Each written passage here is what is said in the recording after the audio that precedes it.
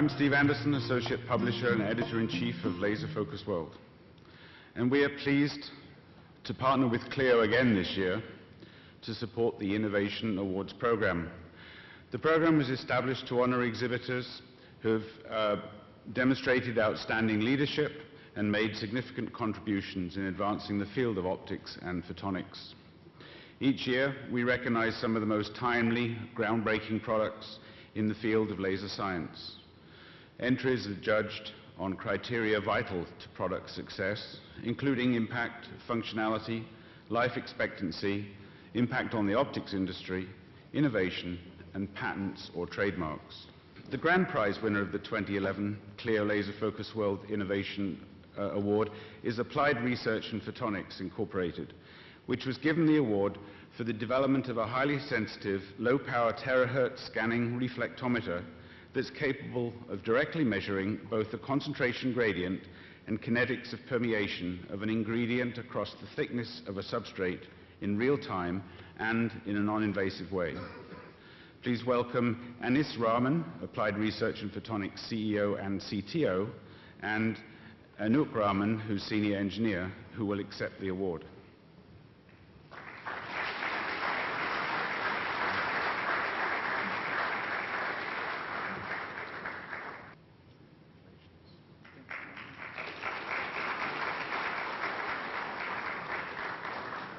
Hello, I am pleased to announce that the winner of this year's 2011 Clio Laser Focus World Innovation Awards is Applied Research in Photonics.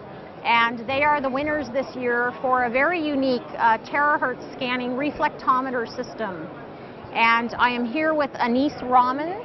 Anis is CEO and CTO of Applied Research in Photonics.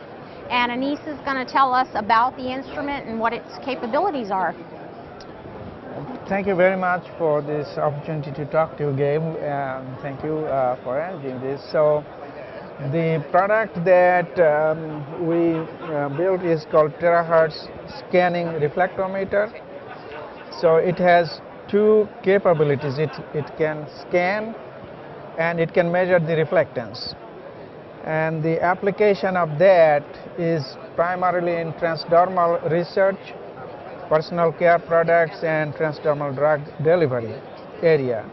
But it can be used with any other substrates. So we have a terahertz source in this box, which is a continuous wave terahertz source.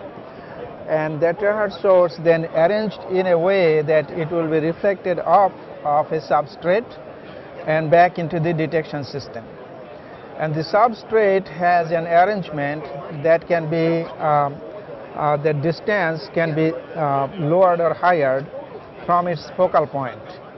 So the idea is that originally if the substrate is at the focal point, and then let's say you apply some ingredient on that substrate, which could be skin, which could be some other biological tissue, or any other substrate that terahertz can penetrate through, so it will not work on metal.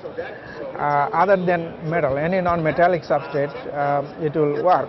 Believe it or not, there is no other instrument that will non-invasively measure the kinetics and measure the concentration gradient all in one machine and in such a simple manner. So that's one of the innovation in here, that terahertz is being applied in all different kind of ways, in imaging, in spectrometry, like we have another spectrometer here. But we thought that this is a much needed measurement system that is not present in the marketplace. So we have been working on this about 2 years now. And we should give credit to our collaborators. We collaborate with Professor Bo Mishniak's group at Rutgers University.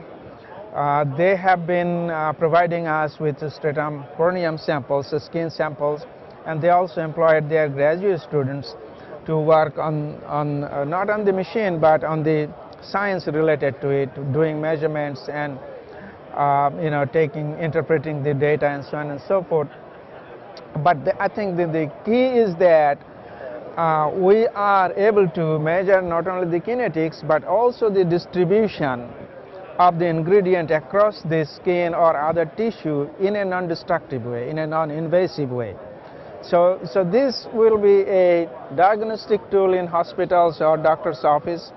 This will be a research tool in the laboratories, universities, and being it the first generation, we hope that there will be more improvement of this system to get into another, all different kind of areas. For example, the melanoma or skin cancer detection, or tooth, looking inside the tooth, breast cancer. The early detection is so important in those areas, and also in connection with the spectrometer, we are doing work to understand the molecular origin of the cancer. And this is important because the cancer is not a simple process. From the cellular point of view, a healthy cell, when healthy cell goes to cancerous cell, it takes a long time. It's a long journey. And doctor at the current rate in present technology can detect that only when the cancer is already full blown. So, of the 4 phases, it has to be at least first phase of the cancer for one to be detected. But it's initiated a long time ago. So if doctors could trace that, okay, this gene is now doing this kind of behavior and it has the possibility of turning into cancer, then they could do something about it. And this machine and along with this spectrometer, we are doing that kind of work to understand the molecular origin of healthy cell turning into cancerous cell. So those are the areas. It's not ready yet, but we hope to be in there, hopefully in our lifetime. So this is giving us the baseline. And now what we want to do is look at the kinetics. So this is just deionized water. It's DI water, nothing in here. And what I'm going to do is take a small drop and put it on this substrate to let it permeate through. So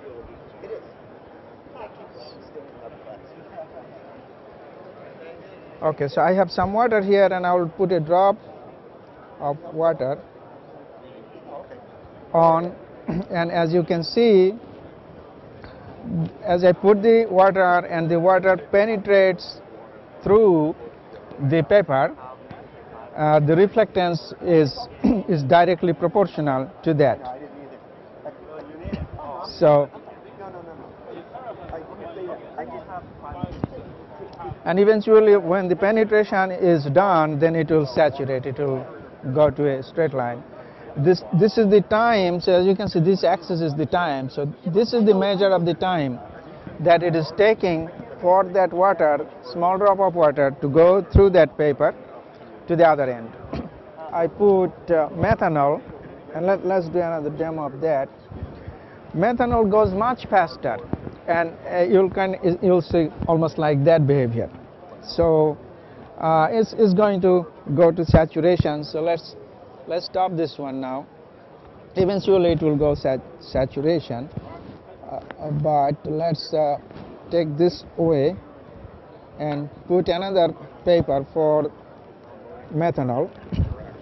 So methanol goes much faster than water, and we can measure that. In fact, we have done measurement with other liquids, methanol or ethanol or oil or rub or something like that. Everything has their own characteristic kinetics, and so this is a way that then a researcher or doctors will know where is going what, how long is it taking, and then they can come up with a better diagnosis.